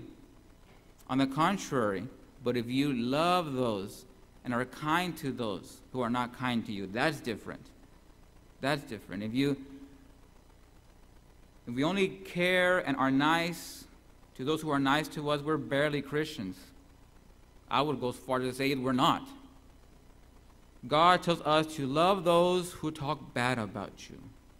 God tells us to love those who are racist or prejudiced toward us or toward you. There is already, friends, there is already too much segregation in this world right now. Too much. And the church should not be part of it. Amen. Because we are all called, and Jesus' last prayer and pleading before he goes to the cross is that his disciples just get along. Just be one. Just be one. Just how you and I, Father, are one, have them that they may be one and may be one in us. There is no room for segregation in the church, and there is no room for that in the heart of a Christian. We are to be one. The greatest proof that God's grace is in a church is that the people are gracious. That's the proof. The evidence that you or I are growing in grace is that we are gracious to others. And this includes, friends, everywhere we are, everywhere we go. You know, it's sometimes embarrassing when young people, you know, we can't fool anyone, and we can't fool God, of course. But it's sometimes sad when we are gracious to each other here, but once we leave these doors, we eat each other, whether through the different ways. One of the most common way that people talk about or dislike each other and are just mean is through social media. You see, I am sometimes embarrassed when our young people from our church talk to me and say, you know, oh, I didn't know that such and such person didn't like such and such person. I said, well, they don't. Well, look at what they put on Facebook. They bash somebody else because they may have a different political view. They bash and talk bad about somebody else because they may have a different view of COVID-19 or whatever the topic may be, friends. We need to quit playing around. Amen. So Facebook isn't a stream to air out. On the contrary, it's more of a coward way. What does the Bible say? If you have an issue with somebody, go to that person and say, brother, you know, I need to talk to you. I took offense about this or that in private. We need to be one, not just in here, but everywhere we go. In the groceries, on Facebook, on Instagram, whatever social medias, on the telephone, everywhere we go. At home. It is amazing how God labors with His church, friends. He loves us and is patient with us day and day after day after day. Amen. And because, in all fairness, you and I, are stiff-necked and stubborn. We are stiff-necked and we are stubborn. I do not want to remind you of God's grace, but I want to remind you of how sometimes we can be ungracious to each other and maybe even those out of the faith. It's discouraging sometimes, even within the church, when we talk about our own people, Seventh-day Adventists. Oh, where's he from? Oh, California? Oh, well, what do you expect? That's California. There are brothers and sisters in Christ as well, friends. Amen? It doesn't matter what part of the world. God wants us to be united, unity in diversity. And the only way that can happen, friends, the only way it is if we are one with God. That's the only way. If God reigns in our hearts and God controls our thoughts and controls our tongues and controls our texting and controls every part, that we do not take a step without asking, Lord, is this what you want me to say? Is this what you want me to text? Is this where you want me to go? Is this how you want me to treat the person that you gave and died for also? And we really pause about that. Then we let the Holy Spirit maybe change what we were going to say or do or go. The only way that we can be one is when we become one with God. Friends, and that can happen today as we partake in this service right here. When Jesus instituted this breaking of the bread and drinking of the juice, he was dealing with disciples who were prideful, selfish, prejudiced. One was going to deny him. He was dealing with people like you and I. Amen. And yet he still invites us. Come home, partake in this. And he is praying to his Father, Lord, my God, let them be one. And Jesus still is making that prayer, that prayer request today. That prayer request today. Jesus prayed that his disciples be one at the Lord's Supper. And as we partake in this service, let us surrender, friends. I invite you. I can only invite you. Let us surrender any prejudice, any dislike, any despisement we may have toward anyone, friends. We are all guilty, myself and all of us. And let us open our heart to the Holy Spirit. Let us open our heart to God. As we partake in this, it is an opportunity to become one with God, but also one with our brothers and sisters. And those who are watching, as we also partake, as you are listening, you can also, with the help of God, all of us, those who are watching and those who are here, become one. Put away any dislike. On the contrary, if somebody likes tacos and you don't like tacos, well, we love each other anyway. Whatever dislike or whatever, you like that music, I don't like this music, it doesn't matter. I love you because God loves you.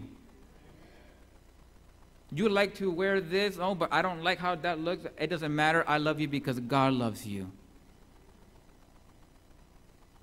Under this bread and this juice, which represents the blood and the body of Christ, God gave his life for all of us to be one. And until we are one, the church will do powerful things. Meanwhile, we're going to be maintaining the church. But until we become really one, friends, then the church will make a difference.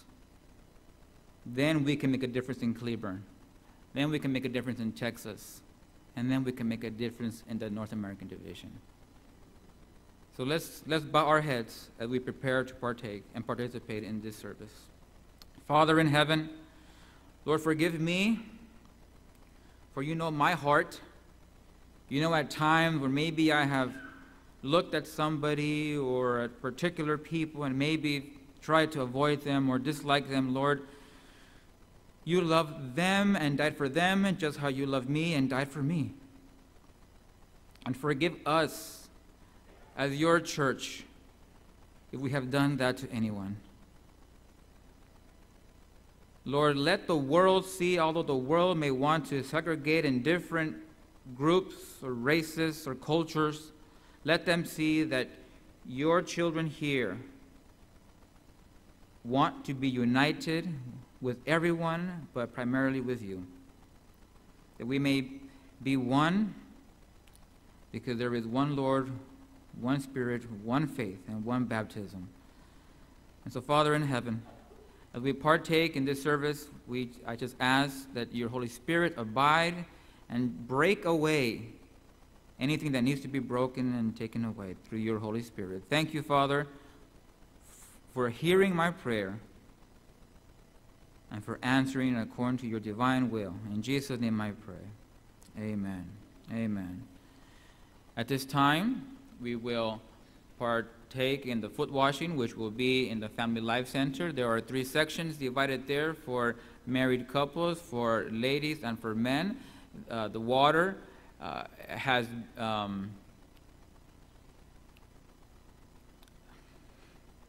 it's sanitized. Thank you. It's clean. It's been disinfected. But still, we are still practicing safety and cleanliness. There is hand sanitizers there as well, and the deacons will wear the necessary items to make sure that all of us are not at any risk. And so at this time, for those who want to participate, let's go over to the Family Life Center, and then we'll come back.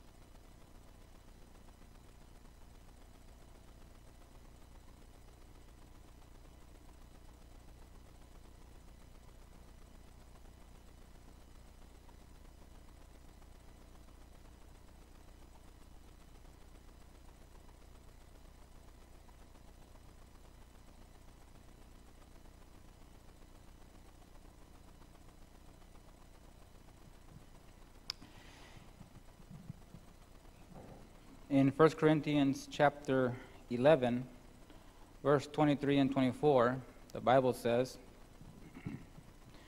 "For I received from the Lord that which I also delivered to you, that the Lord, which on the same night in which he was betrayed, took bread, and when he had given thanks, he broke it and said, 'Take, eat, this is my body, which is broken for you.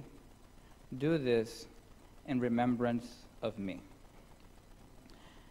At this time, we're going to have a prayer for the bread, and if you're able to kneel, I invite you to kneel. If not, you can just bow your heads as we thank God for the sacrifice of his broken body for us. So at this time, let's kneel.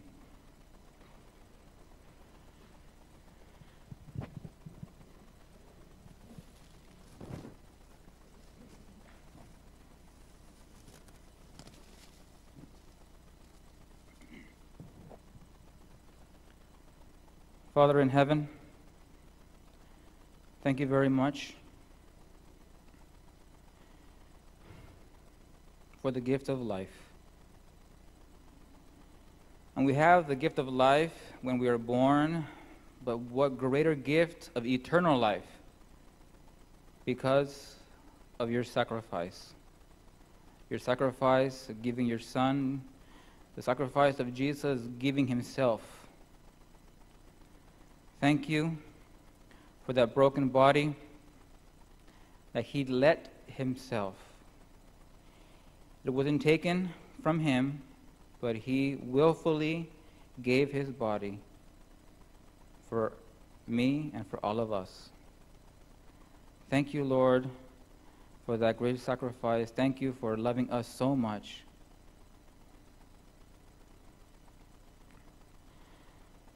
What more can we say than thank you, but also to share with others that this broken body was broken for everyone. And thank you for that grace. We thank you, and we want to honor you, and we want to please you in everything. In Jesus' name I pray. Amen.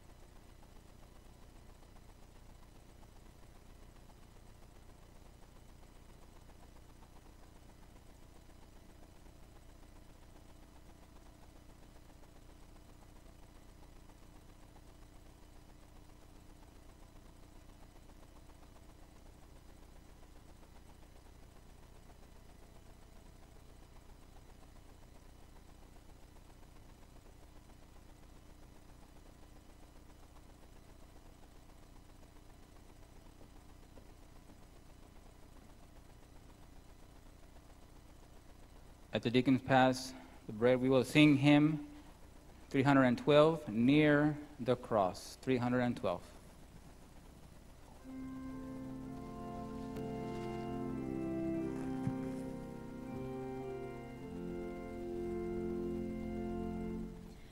Jesus, keep me near the cross, there a precious fountain,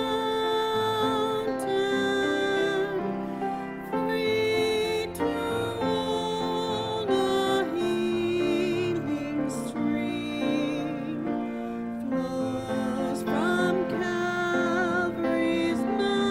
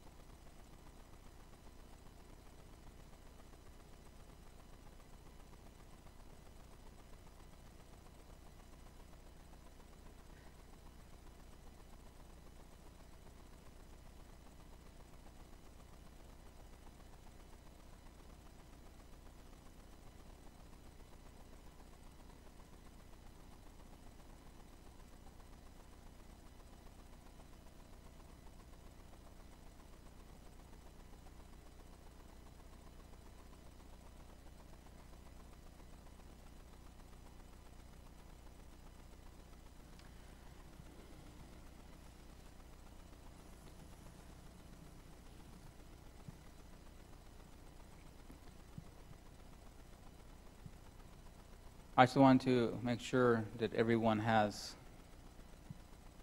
a piece of bread. Okay.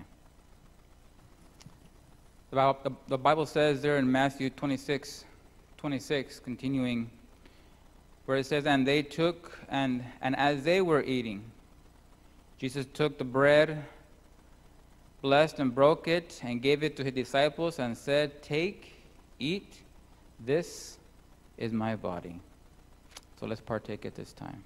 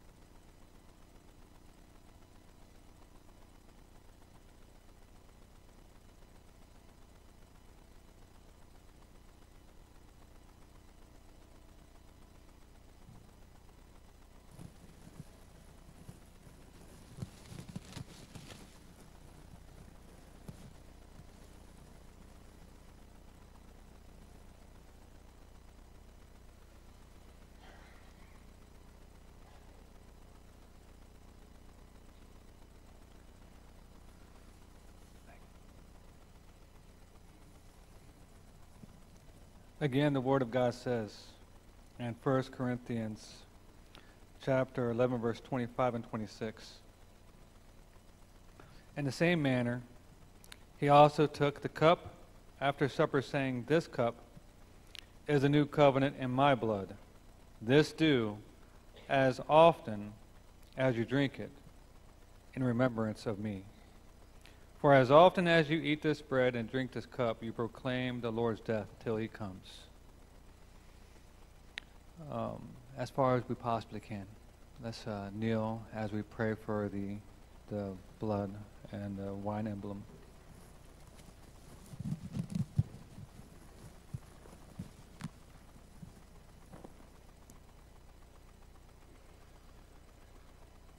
Lord our Father, how much you love the world, that you sent your only begotten Son, that whomsoever believeth in him shall not perish but have everlasting life. But Lord, that life is in the blood. The remission of sins is through blood. The blood of oxen, the blood of a sheep, the blood of rams, and the blood of bulls is not sufficient to pay for the sin of humanity. Only your blood, Lord, was enough to pay the price for our sins. And Lord, you had to come to earth. You had to live amongst us. You had to live a life that was perfect in a world full of sin. Blameless, Lord, you went to the cross. Blameless, Lord, you gave us your blood, that our sins might be blotted out, as once were scarlet, are now as white as wool. So, Lord, we thank you for this precious, priceless gift of your blood, that you have done it for each one of us individually, that if we petition, Lord, in our hearts for the remission, for the forgiveness of sins, you are faithful to forgive us. For while we were yet still sinners, Lord, you died for us. While we were still yet sinners, you loved us. And while we were yet still sinners, Lord, you walked one step in front of the other into Calvary to lead captivity captive, to take away that sting, that we might have life everlasting with you. So Lord, we claim this emblem of juice, of new wine, as a sign of your blood to us. And may we do this, Lord, and may we remember you in all the times that we do it. We ask in the name of Jesus Christ, our Lord and Savior. Amen.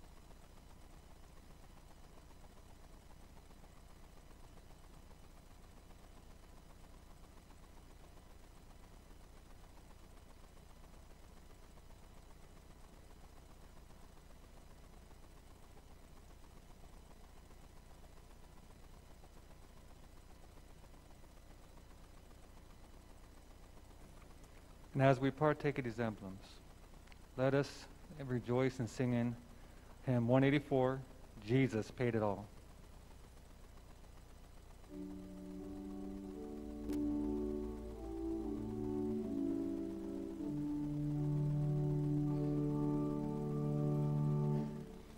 I hear the Savior say, thy strength indeed is small.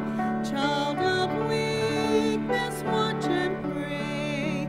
Find in me thine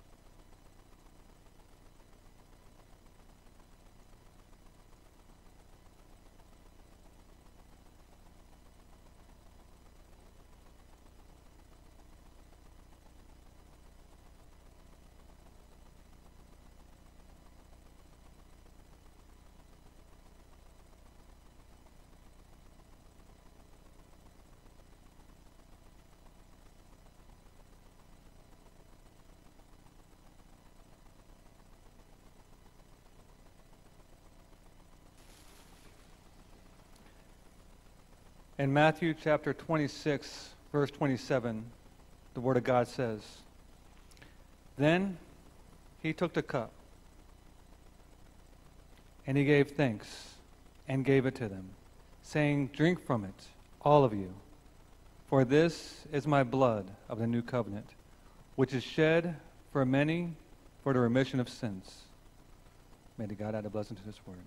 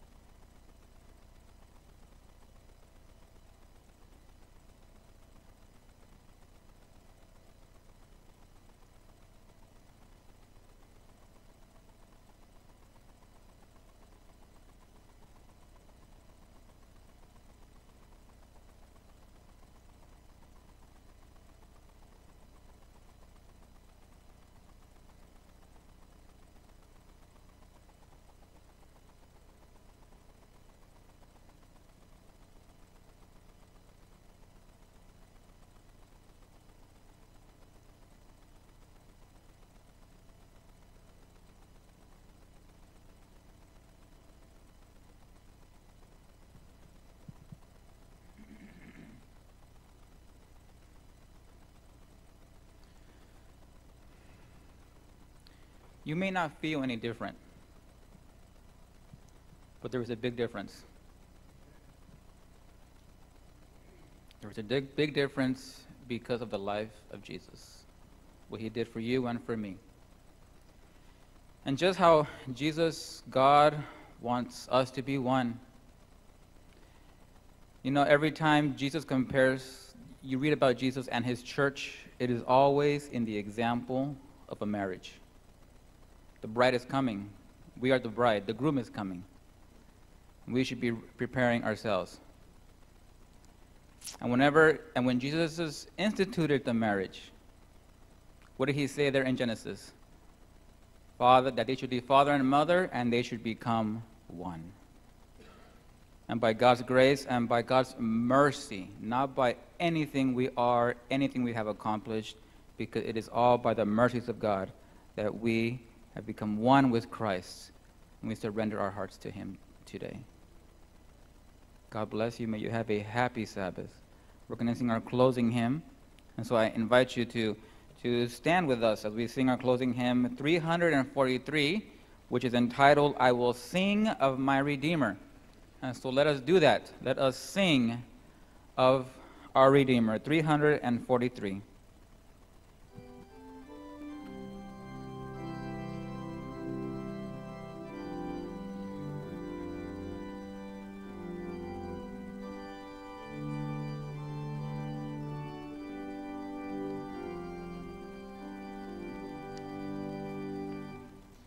I will sing of my Redeemer and his wondrous love to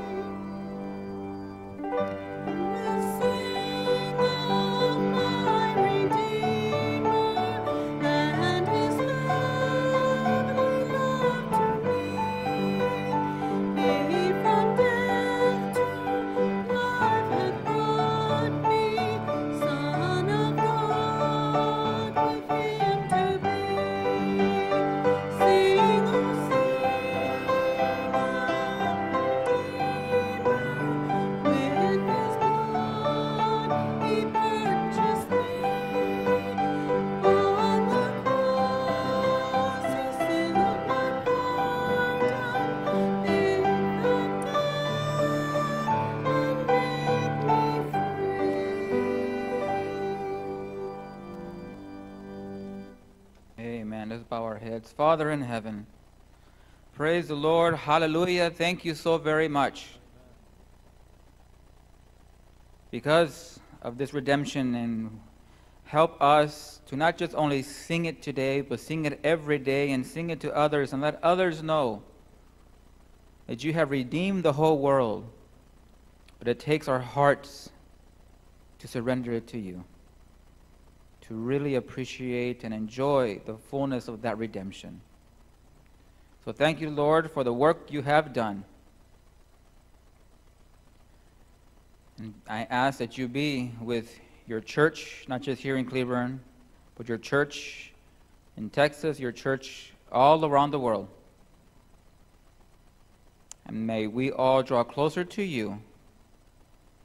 And as we draw closer to you, closer to each other in unity and in love. In Jesus' name I pray. Amen.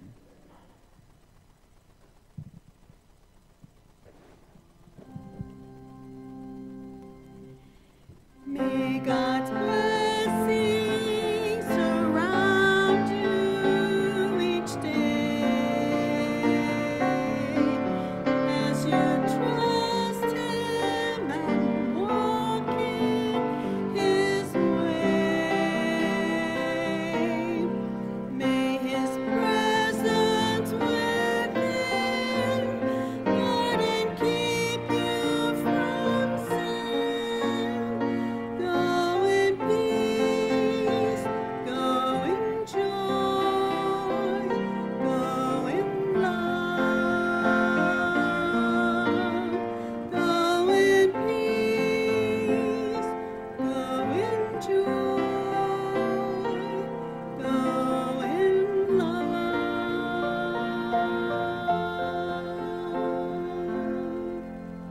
Please be seated and the ushers will dismiss you.